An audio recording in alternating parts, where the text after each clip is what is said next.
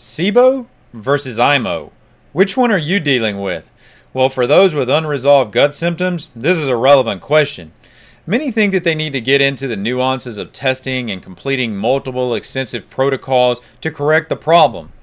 However, the reason for continually struggling with these conditions is because you don't have a simple comparison that illustrates the differences and makes the correction process much simpler. If you'd like to see that comparison, keep watching.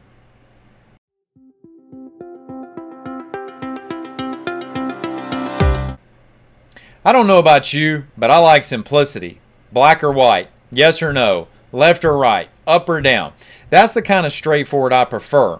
Now, I could be wrong, but I'm certain that you want this too, rather than complex and boring. So let's apply that mindset to differentiating between SIBO and IMO, or small intestinal bacterial overgrowth and intestinal methanogen overgrowth. And rather than just talking through all the differences, let me show you them with a side-by-side comparison so that you can easily understand which one you're struggling with and the best strategy for diagnosing, correcting, and preventing recurrence. But before we get started, allow me to introduce myself. I'm Dr. Arland Hill, and I help first-time and recurrent SIBO sufferers restore their gut function by targeting all three phases of the condition to resolve symptoms in a timely manner. Now, let's get into the comparison. So right off the gate, we're looking at the organism type. When it comes to SIBO, we're talking about coliform bacteria. That's a fancy way of just saying bacteria that generally exist and proliferate and predominate in your large intestine. And these go by names that some of which you'll be familiar with: Staphylococcus, Streptococcus, but also Bacteroidetes, Lactobacillus, Escherichia, Klebsiella, Proteus. In contrast, when you look at IMO, IMO is not a grouping of organisms. Generally, it is a single organism. It's what's known as an archaea. But more specifically, the predominant archaea that we often talk about goes by the name of Methanobrevibacter smithii. Just know it's an archaea and not a bacteria. That's the important point here. And when it comes to the number of species that are present during these overgrowths, when you're looking at SIBO, again, there's generally multiple of these species. It's not one single organism that you're typically finding. Whereas when we talk about IMO, again, it's the Methanobrevibacter smithii. It's that one organism. That's typically the one you're up against. Now, location is important here. And when it comes to SIBO, location's pretty obvious because we're talking about, as the name implies, the small intestine. Small intestinal bacterial overgrowth. However, when we start to talk about IMO, that's not the case. IMO can be present in the small intestine or the large intestine. So it's not limited to one core area. It can be found throughout the entire gastrointestinal tract. But you're probably here today because you're dealing with symptoms or been dealing with symptoms and maybe they're not correcting, and you're trying to figure out, well, which one is more likely to be present with SIBO versus with IMO. And when it comes to your common symptoms, SIBO is going to present more with gas, bloating. There's going to be often distension associated with that. You can have pain that's often linked to this, and you're going to have irregular bowel movements. They can be slow or fast, constipation or diarrhea. But when it comes to IMO, we're looking at the production of methane, and that typically slows things down in the gut.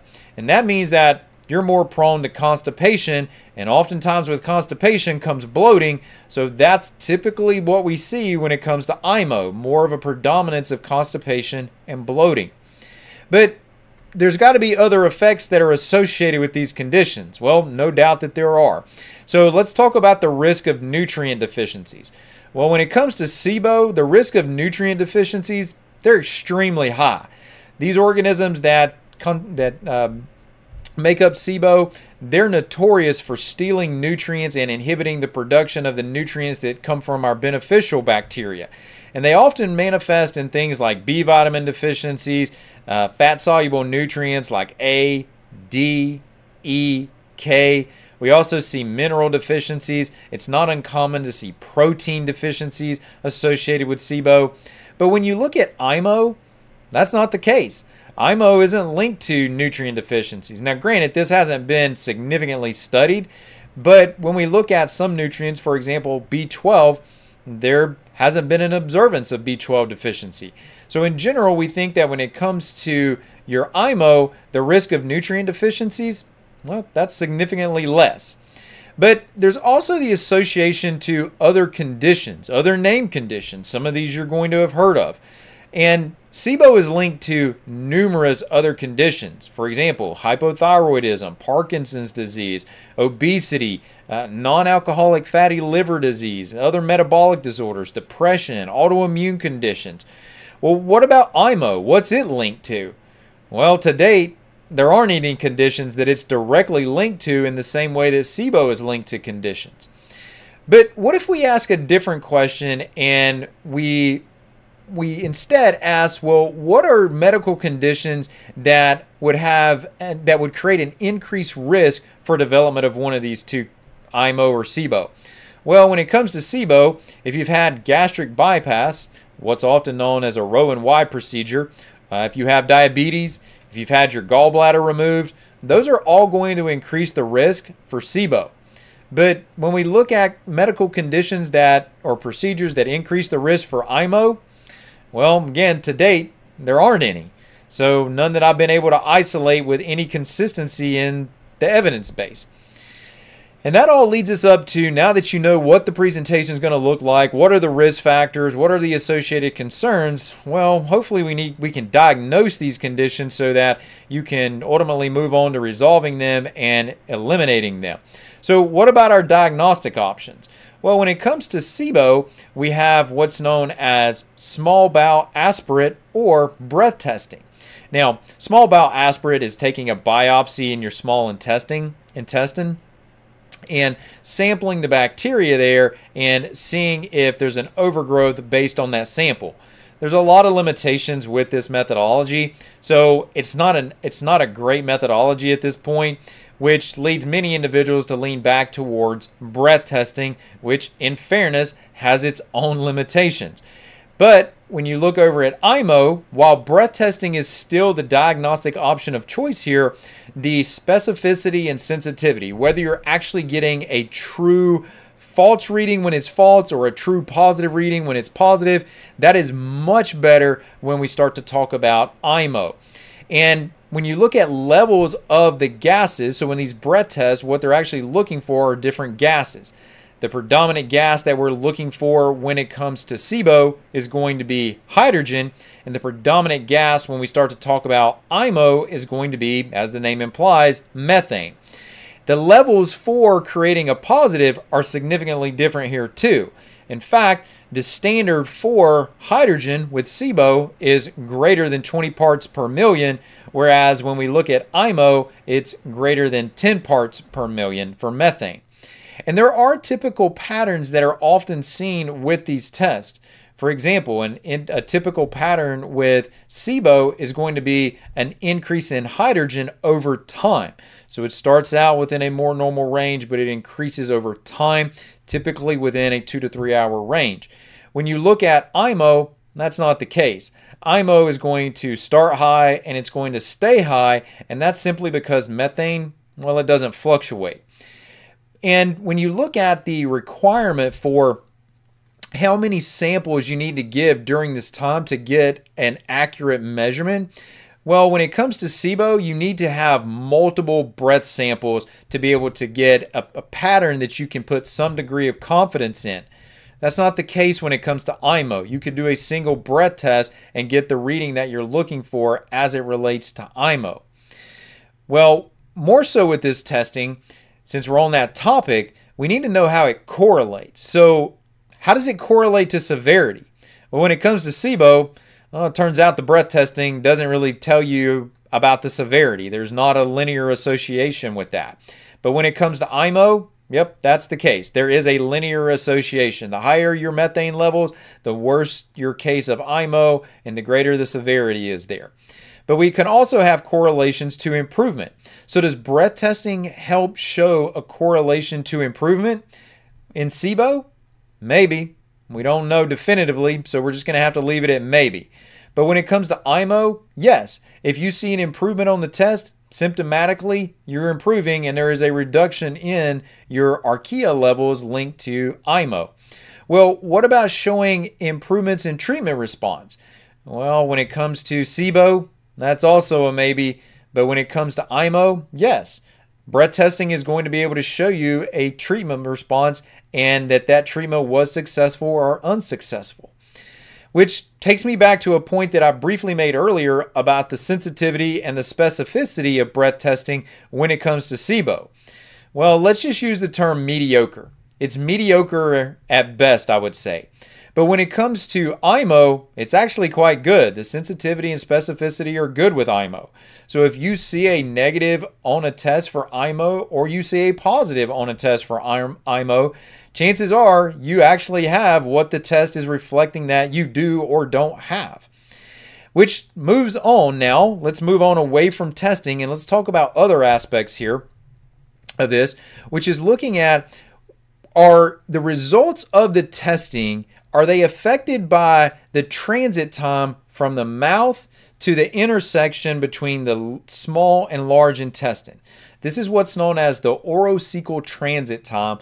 But again, it's just the amount of time that it takes food to go from your mouth down to the cecum, which is the connection between the small and large intestine.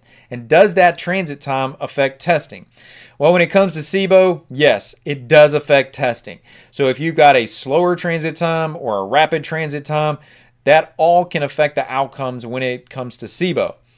However, when we look at IMO, that transit time, it doesn't have any effect on the breath test for IMO. So whether you have a rapid transit time or a slow transit time, if it says that you have a positive on the test for IMO, if your methane levels are above the 10 parts per million, you've got a positive IMO presentation. All right, so let's move from testing, talking about that, and let's move into treatment now. And what about treatment with antibiotics? Well, when it comes to SIBO, you can treat SIBO with a single antibiotic. For example, things like rifaximin, metronidazole, neomycin. There's other ones that could be used, but those are more the common ones that are used. They can be beneficial in with one single antibiotic. However, when you look at IMO, it's a different story. Intestinal methanogen overgrowth requires that you're going to have multiple antibiotics. So just giving rifaximin, that's not going to make the mark that we need it to. It's going to have limited effects. So you generally are going to need to combine multiple antibiotics together. For example, rifaximin and neomycin, or rifaximin and metronidazole. What about botanicals? Because not everyone wants to go the route of an antibiotic, so that leads someone into the direction of botanicals. Well, when it comes to treating with botanicals, SIBO is going to require multiple botanicals to be effective, but this is not, in this case, any different than IMO, because IMO is also going to require multiple botanical antimicrobials to be effective. And now, if you begin to think about what is going to, once we've got past the treatment phase, what is going to be required to prevent recurrence and to make sure that you don't end up back in this situation again? And so now we ask the question, was there required follow-up digestive support when it comes to SIBO? And the immediate answer to that is yes. The breakdown in the production of acid, enzymes, the secretion of bile, the changes in the motility of the bowels, these are all going to affect the presentation and the possibility for developing SIBO. So we very much want to think about digestive support as a follow-up to SIBO. But this is not any different than IMO. IMO is also going to require the follow-up digestive support as well. So in either category, we need to figure out, or for either condition, we need to figure out which of those are a limiting factor for someone and how we can support that. And that leads us into another type of testing altogether, which is stool testing. So now we ask the question, is adjunct stool testing beneficial? Remember, breath testing is the preferred methodology for looking at both SIBO and IMO, but is there a place for stool testing? And the short answer to that is yes, there is a place for stool testing in both SIBO and IMO. And the reason for that is that, one, it does help us have a better understanding of the ecology, the bacterial landscape, the overall microbial landscape in the gut, and which organisms might be influencing the presentation of SIBO or IMO. Just off the top of my head, one that comes to mind for that is H. pylori. H. pylori can be linked to SIBO. But another reason is that I mentioned supporting these digestive secretions. Well, how do you know if you need to do that? Well, stool testing can provide that information. So if I want to have a better understanding of the necessity to provide acid as a digestive aid, or pancreatic enzymes, or supplemental bile, the use of a stool test is going to help me in being able to do that. So there's your comparison. And so I ask you at this point, was the comparison helpful? If it was, feel free to share it with others you know that are dealing with gut symptoms, and even share it with your doctor. See if there's a way that with them watching this information, they can help you out as well. And so now I have another video for you because I know you're ready to get rid of your symptoms. So this video will prevent you from making the top 5 mistakes when dealing with SIBO. Take a look.